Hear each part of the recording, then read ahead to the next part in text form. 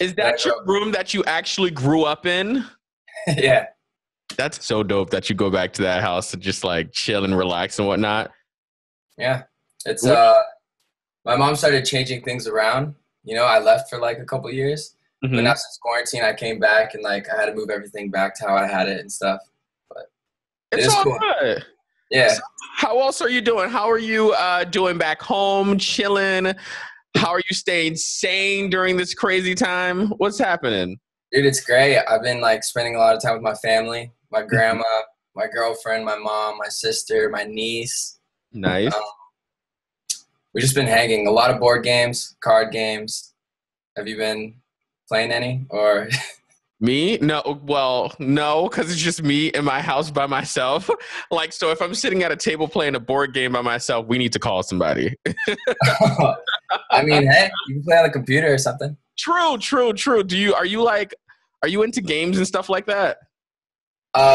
Yeah, I'm like a fanatic for RuneScape. Have you ever heard of that? Mm-mm. It's like World of Warcraft kind of. I got into it when I was in sixth grade, but I still watch like videos from it. You said it's called Roomscape? RuneScape, yeah. I was thinking like it was one of those like escape rooms. You know what I mean? Oh, Like, those are fun though. have Have you you ever been tried to one? one? Yes, I went to one in Hollywood off of Sunset. I think I know what you're talking about. They have like a haunted room too. Yes, and then there's like a jail room, a haunted room, a surgery room, Did and you then win? yes, and I went. We couldn't figure it out though because we're all a bunch of idiots. But then there's another one I went to in Glendale that was really good, really, really, really good. Okay, what was the theme of that? It's like a bank robbery and you got to find all the clues because it's actually in like an old school like building that's allegedly haunted, so it adds like all of the effects to Oh, it did and you what. feel that? Did you feel like it was haunted? You know what's fun? I am not sensitive to stuff like that. Are you? uh, I definitely get in my head sometimes, like about like I mean things like that. Like me and my homies, we lived in a house. I just moved out, but we believe that it's like totally haunted. Like What were some of the things that happened when you were there that made you think it was haunted? I mean, besides like I mean, you're not sensitive to this stuff, but besides like feeling like someone's watching you or anything like that. Like there's this one time we were I think we were getting ready to go out or something. Hmm. We were playing Fortnite, and we stopped and we were gonna take a shower and like we are gonna start getting ready. So we started doing that, and then as I'm getting out of the shower, I hear like a glass just shatter, and I was like, "Oh, the dog probably knocked it over or something." And I look, and my dog's in my room, and I'm like, Oh, "Okay." And then I go and I ask my friend, and he's like, "Oh, I thought that was you." And I was like, "No clue." And there's this glass like just shattered on the floor. But like we would hear like stuff in the attic. Like we actually checked the attic once because we're like, is someone like low key living up here? What's going well, on? because were the footsteps or whatever you heard was it that loud that you had to go up there and be like, "What is going on?" Oh, 100%. 100%. And like we looked up what the house used to look like because it was like redone. Hmm. And if I showed you the photo of what it used to look like, you'd be like, that's haunted. After 100 we're done with the interview, I want to see the house and see what it looked like. Where was it? It was in Sherman Oaks. Really? Yeah. Yeah. And we debated having like a psychic come over and like fill it out, but we never had that happen. I was No. too scared for them to like invite. I don't know. I don't mess with that. Like Ouija boards. Would you try it? No, absolutely not. Like I went on a ghost hunt with JoJo one time, and they had the Ouija board out and just like this, and I was like, "No, it is time for me to Oh, go. you I do they not had do they had it this." out there playing it. Huh? They were playing with it. Yes. And I was Oh like, no, "No, I I wouldn't be. don't do this." Did Mm-mm. you watch from afar, or you just got out of there? I got out of there Okay. because I didn't want anything to follow me home or anything like that. Because that's my Yeah. biggest thing. Like this thing attacking me when I come home. You know what I'm saying? Yeah, following you. Right. Did you have that like low key like sense of like I kind of want to see it though? Yes, exactly. Okay. But did you have that in your house? Because I know you didn't want the psychic, but I feel like I don't Yeah, want. I did. But I Right. told them I was like, you guys can do your thing. I'll just watch from like way over here. And yeah, I never did it. That that little thing that like moves when you like talk to it. They have like it's like those two metal Yeah, poles. not the Yeah. You're doing the thing with the pen. Yeah. A little cross if it's yes, like go straight if it's no. I could never, ever, ever, ever live in a Yeah. house that I would feel like to be haunted. That And would knowing drive my me friends, crazy. when like you have your fingers on the Ouija thing, like they'd probably move it. Like I wouldn't trust them to like not move it. You know? That's so funny. So okay, we know you lived in a haunted house. I want to talk about you being on Broadway. I feel like that's a huge Oh accomplishment. my Yes? god. It was a great experience. It was a great experience. Did you like it? um Gosh, going into it, I mean when they first told me about it, I was like, there's no way. Like, I'm not doing that. Like, Mhm. not a chance. Why? And oh my god, that's just so scary to me. One, like I've never really done that in front of people. I was never really into like drama and like acting on like live on stage, let alone even singing, you know? Like I'm just to be honest, I'm just like not a singer. I love making music, but like my focus is like I got a good tone, I'll go in the booth. I can do everything from like the art like the artistic view. I can like write about a song, work on production, record it, it sounds good, and like you can mess with it and melodyne, but like going live on stage is just a whole nother thing. And like those are professionals, you know? Right. Those are people that like put in so much time, and I saw that. Like I got a little taste of what it's like to even be out there, and like at the end of the day, like I was really proud of myself for doing it, but those people are just so talented. How many shows were you doing a day? It depends. On the weekends, we had 2 shows, and on the weekdays, it was one. But it was probably like 8 shows a week, and I did that for a month. I feel like that's the hardest thing to do, like sing Dude, in front of someone. Because you know I was when you do Broadway, you got to kind of be like extra on stage with your movements and your the way how you oh, project and stuff it like that. was so bad. On my first show, I rammed one of the tables on like the side of the stage, and like I flew over it. And then on the last day, my like voice went out, and like I was like, "Fuck it." I was like, I'm still gonna like go out there, and Hmm. it was bad. I bombed it hard, but and I was getting clowned on it on TikTok, like getting really clowned on it for like singing. But at the end of the day, like I still did it. It's not something that I do, but I put myself out there, and like, hey, I And did you it. tried something new. I feel like that needs to be applauded. Good looks. You know what I'm You feel saying? like you would do it? Huh? You feel like you would do it? No, no, because number I can't sing and I can't remember lines. Like I don't understand how people can Oh, actually like you sit. run the script. I ran the script for maybe like 2 weeks before I even went out there, just like for like 5 hours a day. Like they really worked it with me. And the people, they're so nice. Like very nice about it. Has there ever been a time that you were on the stage and you just totally blanked and forgot the line? Yeah. It was towards the end, and it was like right when I started to feel comfortable, and I was like, oh, like I remember I said something that I usually say, and like usually people wouldn't give a reaction to it, but I said it this certain way this night, and like people laughed, and I was like, I got this. I was like, I got it. Like I have it in the bag. So the Right. next night, I was sitting there like throwing out ideas. I was like, I'm gonna do this, and I'm gonna add this on top of it. And I remember one of the guys was like, "You should probably just leave it." Like the stage managers were like, "Don't mess with it. Like just do how you usually do it." And I was like, "All Right. right, bet." But I was like, in my head, I was like, "I got this." So I go out there, and I'm so excited to say the line that I say the first part, and I start laughing, and then I just like completely forgot. Just like completely forgot. And the girl, Erica, she was playing Katie. Hmm. She she is such a blessing. She like she knew exactly what was happening. She kind of like guided me through the next line, and I was like, "Thank you, That's thank you so for that." awesome. I love coworkers like that. Just holding your hand throughout it. That's really awesome. That she just took your hand and went with it. She's just a true angel, like actual master of the craft, like amazing. But I felt really comfortable up there, especially with her. You know, like she really like she made sure I was good. Would you say that that's harder than like TV and movies and such? Yeah. Really? Well, I mean, it just depends. I've never done that level of a movie or like Mhm. or anything like that. You know, like that's professional. That's like crazy. Um, but I mean, they put in so much work and they have so much talent that it's just like unparalleled. Like even the dancing, like if you would have seen me dancing up there, it was bad. I didn't even go on the first number. I went on the last part, and I was in a lion suit, but it's whatever. I mean, you did it. It's all good. Yeah. I mean, not everyone can go out there and just put themselves out there and do something like that. So, bruh, that needs to be applauded, okay?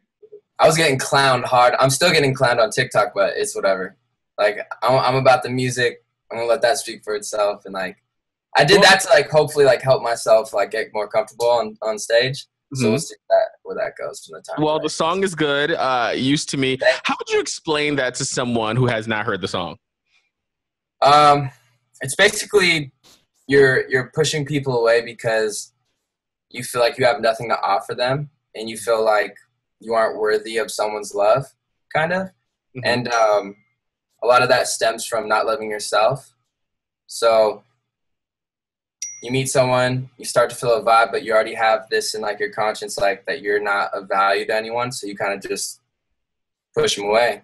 Like, don't get used to me because I'm just here for a little bit because I'm not worthy of this, Absolutely. How are the fans reacting to the song? Dude, they love it. They love it, and it's so different from what I put out. Why Haven't I Met You came out, and it was a specific type of like genre. I don't even know what genre I would put Used to Me in. What do you think? I feel like it has an R&B vibe to it, but really? I'm a huge R&B head. Yeah. Okay.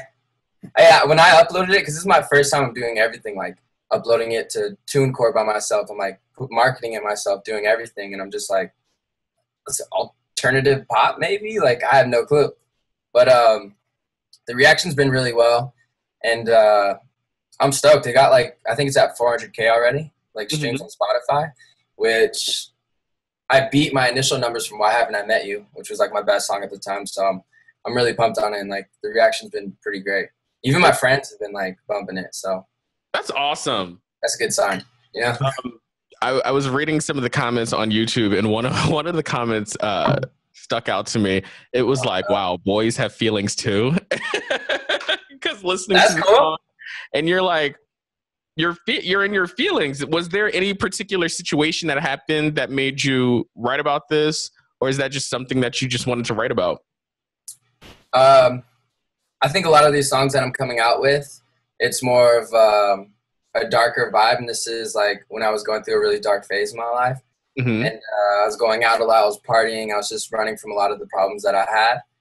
And I think it just stemmed from me learning how to deal with a lot of things at a young age, and like trying to overcome that and trying to get back to my sobriety, And I checked into rehab, and now I'm like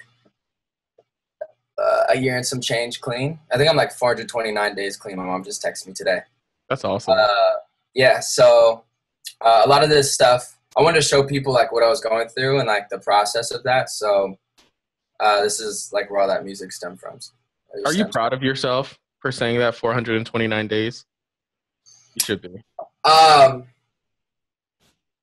Yeah, I am.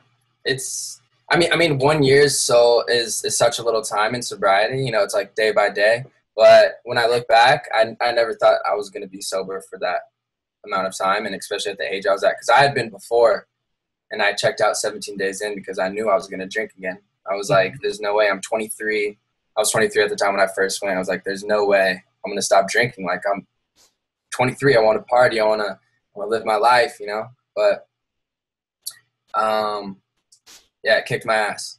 And what can I ask? What was it the second time around when you were just like, all right, we need to get it together. We need to do this, and we need to stick with it. Was there any particular thing that happened?